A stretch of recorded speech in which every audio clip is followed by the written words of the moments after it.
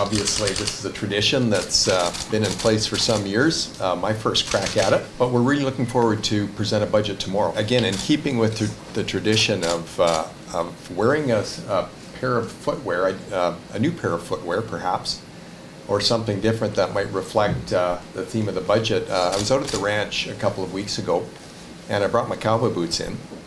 Those boots represent a part of our heritage in Alberta, but I think they really speak to the character of Albertans, and that's a character of resilience, a self-responsibility, and a character of strong work ethic.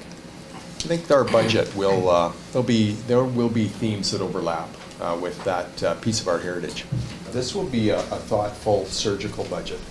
Again, that will balance in our first term within 4 years, but we'll do that in a thoughtful way. Well, let's face it, Alberta makes an outsized contribution to the Federation. We have an entrepreneurial spirit here in Alberta. We take risks, we work hard, and we're rewarded for that.